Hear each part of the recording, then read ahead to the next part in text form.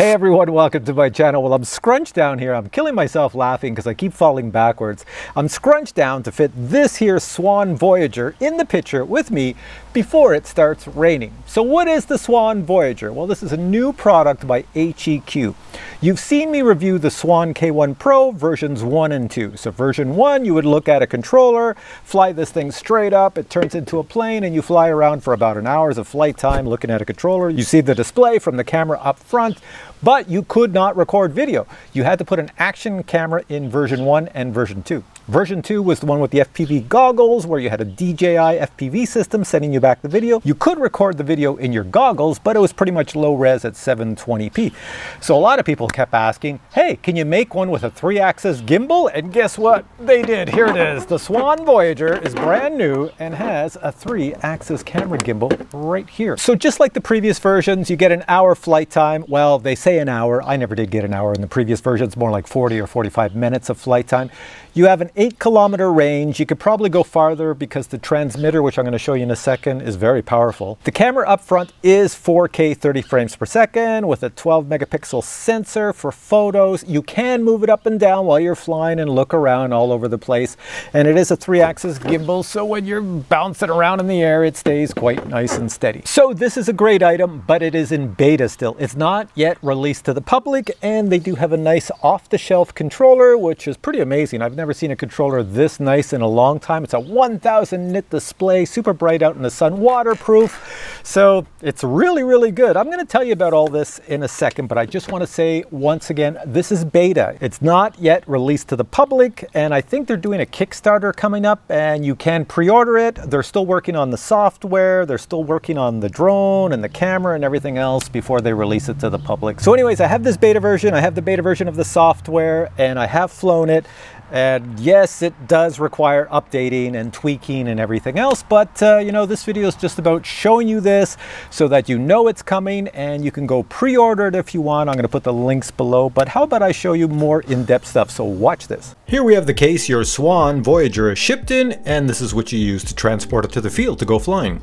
This would be the top side of the Swan Voyager, and this would be the belly side of the Swan Voyager. Here we have a close-up view of the 4K camera and the 3-axis gimbal. Pretty much all the construction is metal, probably aluminum. There is some dampening built in because the motors will obviously cause a lot of vibrations. Now when you record videos or take photos, they are all recorded to a micro SD card, and the micro SD card is right here inside this hatch.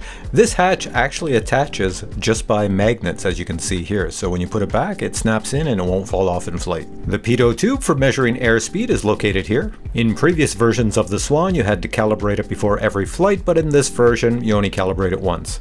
The battery hatch is located back here, and it is magnetically held in place. There is an XT60 battery connector inside. A battery is included. It is a 4S LiPo battery, and a charger is included. You will notice that out of the 4 brushless motors, 2 of them have divots and 2 do not have divots. That's because 2 take one type of prop and the other 2 take another type of prop. So here you can see the prop with the black top is counter-rotated, and the prop with the silver top is clockwise rotated. Assembling the Swan is super simple. It takes about 5 minutes for a full assembly. Just line everything up, click things in place, slide things in place, and you're done. Now let me show you the items that came with my Swan Voyagers. So I did receive a spare set of props. I did receive 2 batteries. I guess when you order it, you can pick 1 or 2 batteries. I also received a set of replacement stickers for the icons on the controller. This circuit board was also included. I'm not really sure what it is, but I believe it's some sort of programming device for the controller itself. Now let's take a really close look at that MK15 controller included with the Swan Voyager. Check this out. It's got a 1000 nit brightness screen. You can see that thing from miles outdoors. It has a 15-hour battery life, so you don't have to charge it that often. You can be out in the rain. It's rain-proof, and you can even put a SIM card in it for your phone in case you want to get data for your maps. And of course, you can put a micro SD card in it if you want. It's really, really good. Here's our picture. Gimbal. There you go. Yeah. So this is a bright display. Oh, that is nice and bright. Yeah, so you got that. Would have loved this. And then this dial you can move up and down. Nice. Like can that. You move left or right? There you go. It looks good. Yeah, it's clear. Pick it up and just tilt it, aim it at me. You never want to have to land it like a plane though, because the camera is going to get just ripped. Yeah. So there we go. So it stays on me, and then point it straight back up.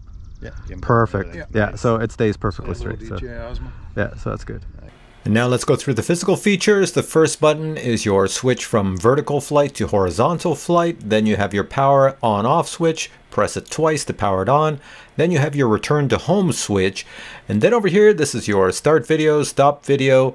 And then over on the right, you have your take a photo. And then in the center, you have a three-way switch, which I have no idea what it does. And then you can see your joysticks are protected from the elements such as sand, dust, rain, snow, anything. Looking at the top, you have a 3-position switch on the left. If it's all the way down, that's GPS mode. If it's all the way up, GPS is off. Then you have your dial to move your camera up and down. That's the pitch. Next, we have the antenna. You can see you can bend it in any configuration, and you can also remove it and replace it with higher dB gain antennas if desired. On the top right, you have a 3-position switch for centering your camera. Then you have a dial to move your camera left or right. And again, you have an antenna that you can move in different positions if desired. In the top center, you have an HDMI out, followed by something that looks like for programming again. And then you have a USB out.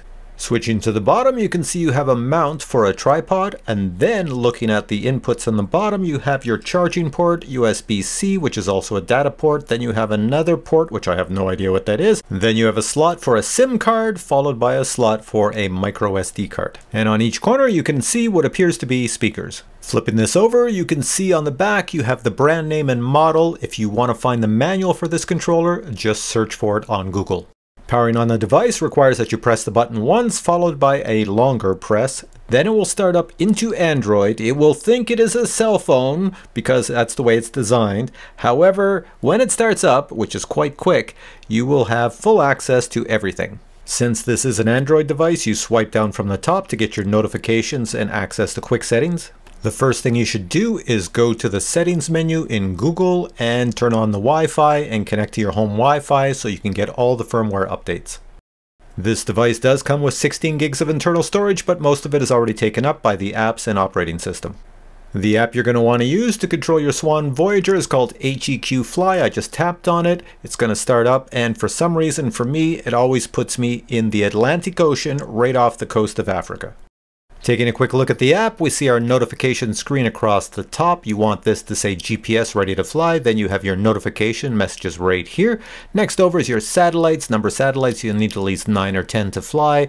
Then that's just map data right here. Ignore all that stuff. Up top is the battery voltage of your drone. And then this is the menu you need to get into. Here are all your settings for your flight. You can see they all show 0 because I am not connected to the Swan Voyager at the moment, but I will in a little bit. On your very first flight, you need to calibrate both of these items. Once they're calibrated, they will say calibrated.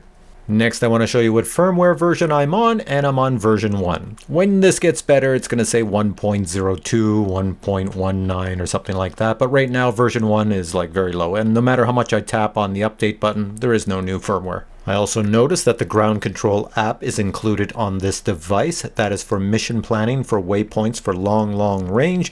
I could not get it to work, so I've just ignored it.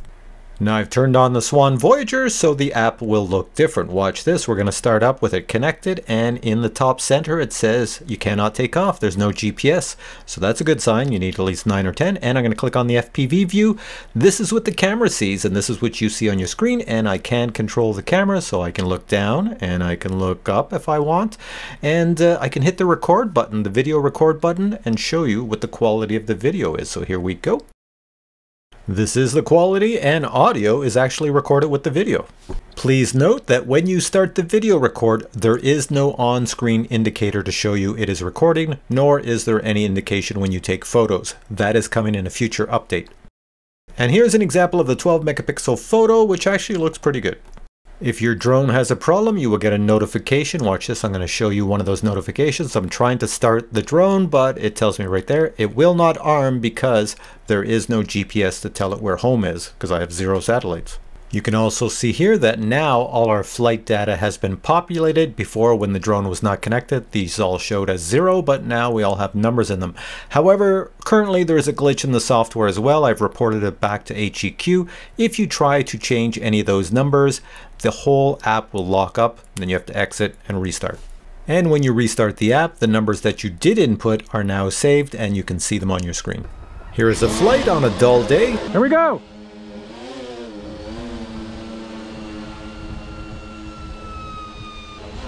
Here she goes, baby! Now, because there's no indication that you're recording video, I was not recording video and I didn't know it. So here's some video taken from other people who flew this drone. You can see the camera is moving to the right. You can move to the left, check out your motors. If you want, you can look down at the ground as you're flying. While you're flying, you can move the camera all over the place and take video as you desire. All right, you saw all that. The rain has let off for a bit and the sun is sort of popping out a little bit, so I'm lit up. What did you think of all that? Pretty cool, eh? So when they get this thing to 100% perfection, it's going to be pretty darn good and a lot of people are going to want to buy it. But for now, you know, it's not really finished, at least in my view. You know, it's probably okay to release to the public, but you're going to be sitting there waiting for firmware updates to fix all the little bugs and to add the features that are missing. So they did tell me camera settings into the app. You will have camera settings in the future. You will have notifications of, you know, recording, playback of video, or looking at photos on your screen. That doesn't exist at the moment. They are doing a multi-type Swan thing where I can have one, someone else can have one, and both of our feeds are on the same controller, both of our controllers, and we do races and all sorts of things. That's coming in the future. There's a lot of cool things coming to this based on viewer demand. So once again, I can't tell you much more because mine's only at the point of just about being released, but it still needs some tweaks. So for now I say thanks for watching this video. The links are below. If you enjoyed this or you have questions, well then post them below. And if you wanted to say if you enjoyed this video, give it a thumbs up. And I'll catch you in future videos with many more cool products. Until then, I say bye.